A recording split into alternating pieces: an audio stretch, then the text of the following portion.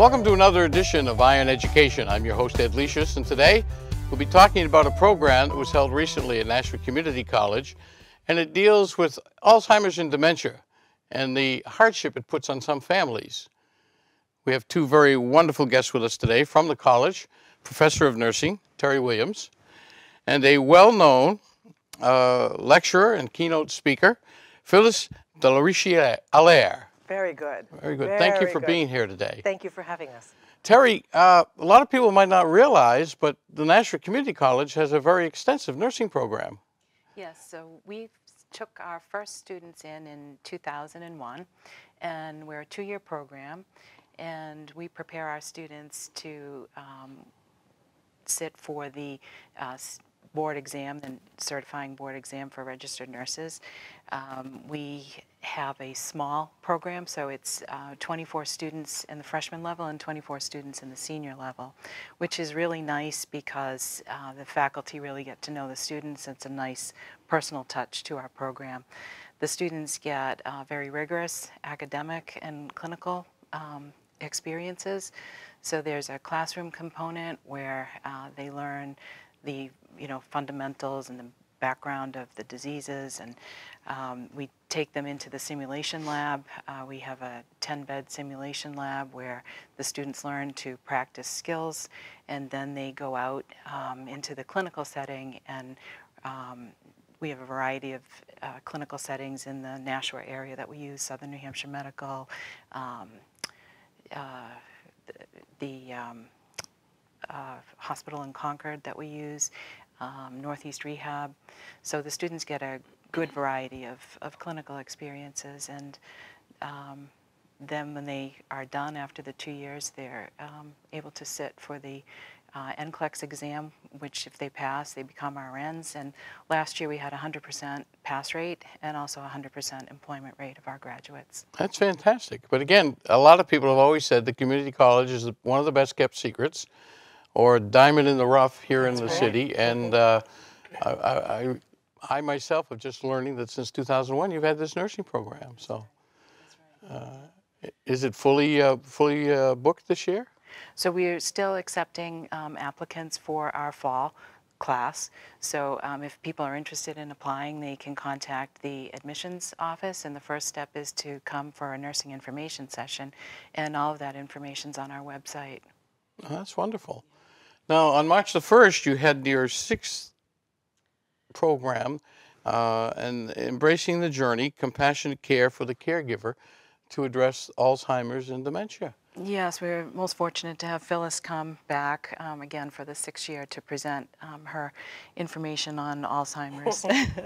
Well, Phyllis, you've got quite an extensive background, and we were talking before coming on the air, and this is a hardship on some families, and we agreed that most caregivers don't take care of themselves, and that just leads to more issues going down the road. Correct. So first, Nashua Community College has been wonderful and innovative in allowing this type of lecture to happen every year, and this past Friday was no exception. It worked out very well. Nurses, we have a shortage, as we know, and nurses get into nursing because they care. They care about people. One thing we've learned is that the Alzheimer's dementia training is limited in most of the nursing curriculums, but Nashua Community College is different. So not only are we educating them around the disease and the dementia, but we're also educating them about the compassionate approach to caregiving. In my research, while I was getting my master's, my graduate degree, 74% of those who care for someone with Alzheimer's or dementia take ill or pass away first. And we talked about this. They forget their own doctor's appointments, or they're just too tired to add one more in. They're not eating properly. Their socialization that they used to have and their circle of friends is limited.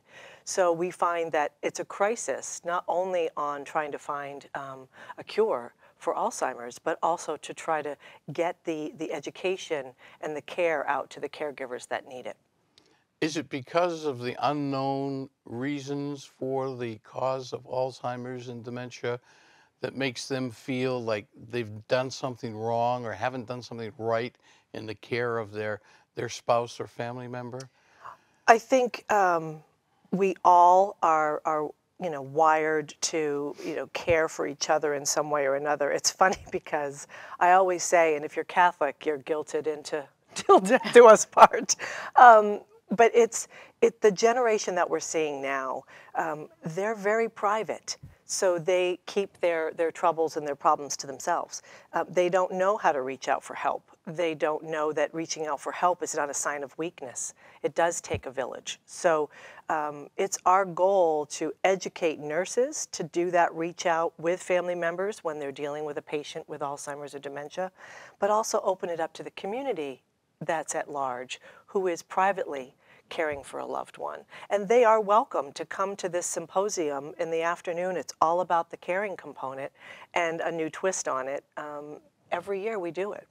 Before we get into the specifics of your presentation, how is it you chose this direction to go when you got your master's?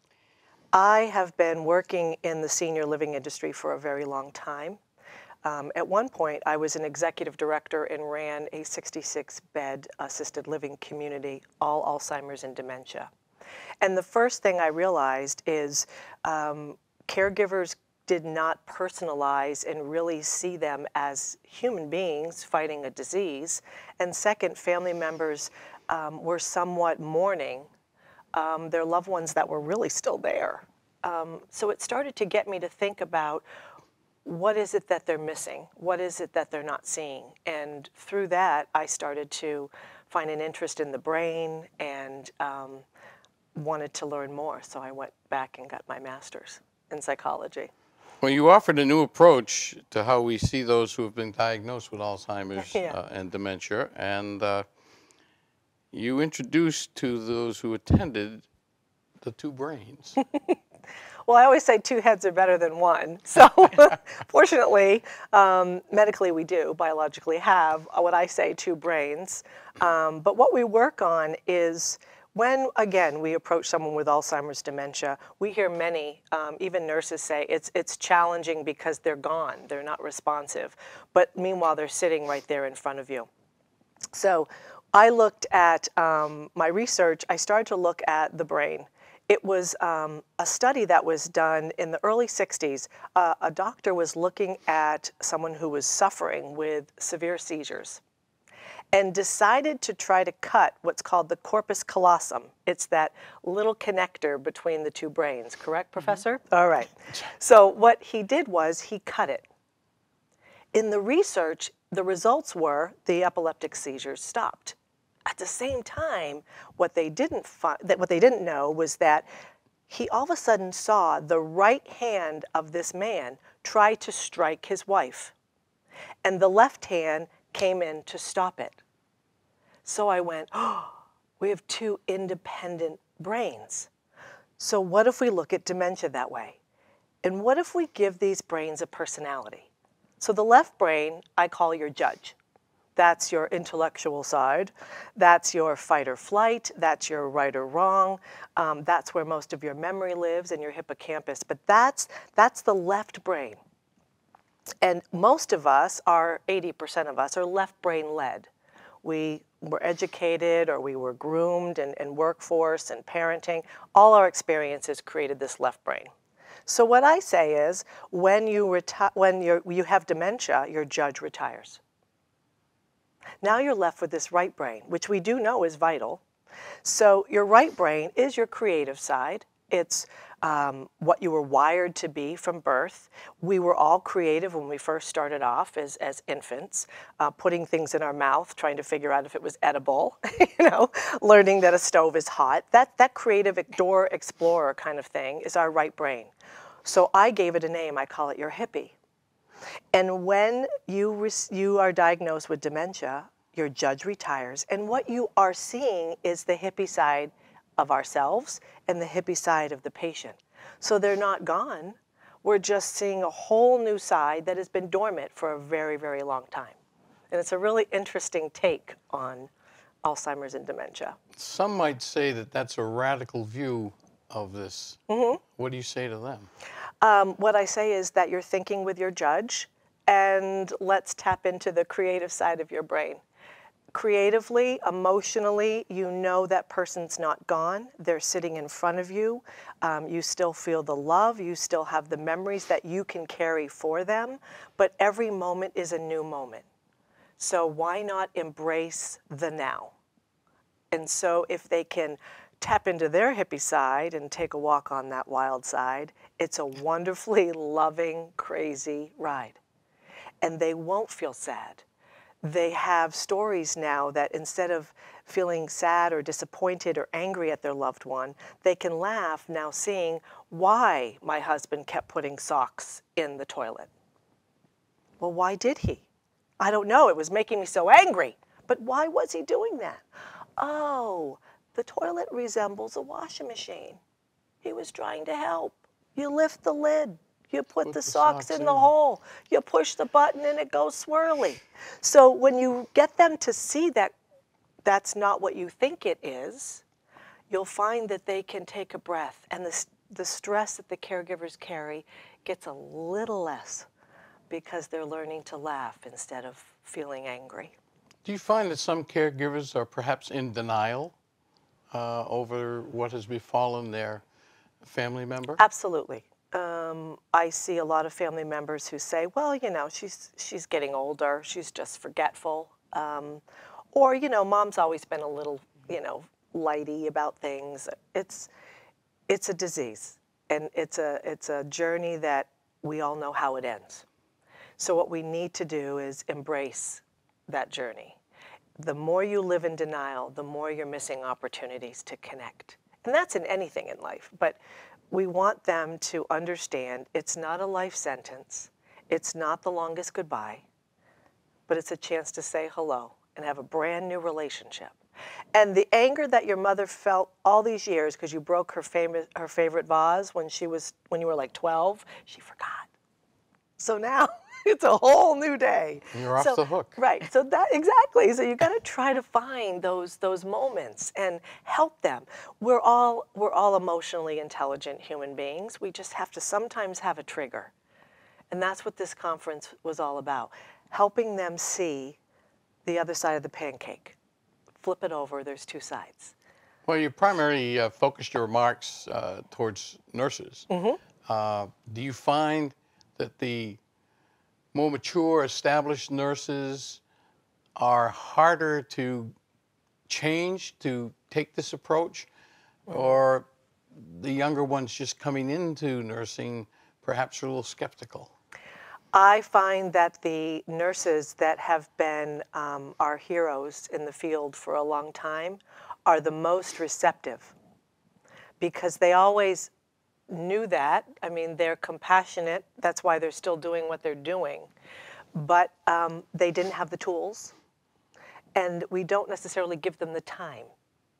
So you'll see them in the lecture hall nodding their head. They get it, and they start to share stories because they've been doing it. They just didn't realize that they were doing it from a hippie side, right? The incoming students, I would think, we still have clay. So it's a chance for us to really not only teach the medical, which is amazing nursing school at Nashua, and I mean that sincerely. I teach all over New England. But the compassionate piece, we can't have them forget why they got into the program in the first place. They want to help people. And our elder population is the fastest growing population we have. The baby boomers, I think it's every 68 seconds are retiring or hitting 65. We're not equipped to handle what's coming in the retiree arena. So we want these nurses to stay engaged. Most of them don't pick gerontology. We're trying to change that at Nashua. We're trying to change that. You mentioned holistic tools and strategies also in your remarks to the group. What are some of those strategies and tools? I'm not going to share all of them because we want people to come every year to this symposium, but one is, we call it dominoes. The dominoes tool is used when, again, someone is asking a really tough question, especially to a nurse. someone's in the nursing home or someone's in an assisted living and they want to go home. It's usually the professional caregiver that is absolutely frightened by that question because they know they're not home. They don't know what to tell that person. So they tend to say, oh, well, yeah, you're going home in a few minutes. Well, that's a fiblet. That's a lie. And that's not really what they deserve. So I always say domino. So you know how we used to play dominoes when we were kids? Yep. We don't do that anymore, but you line them up and they... They're not on the cell phones yet. Not yet, but I'm sure we're going to get there.